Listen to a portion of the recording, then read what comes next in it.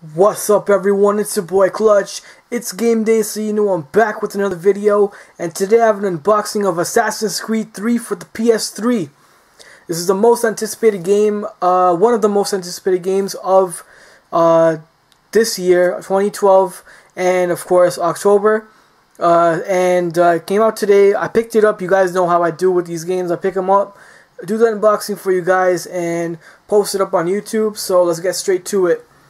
And right here we have the PS3 logo, PlayStation Network, exclusive content with only on PlayStation, and it's Assassin's Creed 3.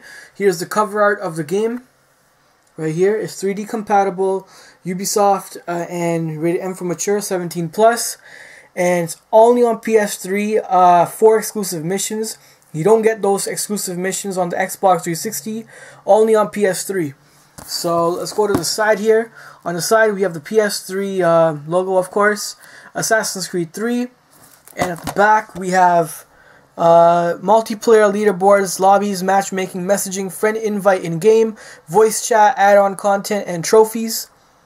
So the 4 exclusive single player missions are only on PlayStation 3.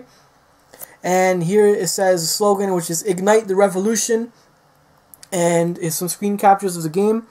It says, conspire with real historical leaders, engage in naval warfare, and claim multiplayer and visceral combat.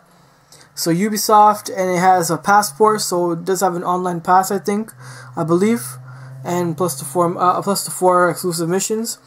It's 1 player, network players is 2 to 8, required hard drive space is 4.5 gigabytes, 4.5 GB.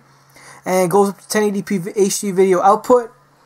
DualShock 3 compatible headset. Broadband required for online play. And 3D game. You need the 3D glasses, of course, and a 3D TV. So like I said, rated M for mature. Blood, intense violence, sexual themes, and strong language. So let's open this up. I know I said that I would be doing an unboxing for Need for Speed Most Wanted for the Vita and Assassin's Creed Liberation for the Vita. But because of the storm last night, I'm in Toronto, and I got some of the after effects of the storm, which hit kind of bad. Not as bad as New York, but pretty bad. I wasn't able to go out today and get the game because the stores didn't have it. So I'll probably try that out for either Wednesday or Thursday for sure. So look out for that. But let's open this up now. So we have Assassin's Creed 3. The disc, here's the disc cover art of the game. There is a Ubisoft passport right here, which I cannot show you because I will be using that for myself. And the Ubisoft passport is right here. We also have the Assassin's Creed 3 manual, which surprisingly has a lot of pages in it, since most manuals do not have many pages these days. But behind the manual is the Benedict Arnold 4 exclusive single-player missions pack, which is only available on PlayStation 3, like I mentioned earlier. So that's it for the unboxing of Assassin's Creed 3. Hope you guys liked it.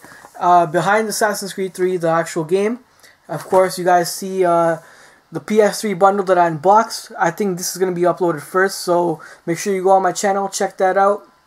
I got the game with the bundle, which is why I did the separate unboxing for the game itself.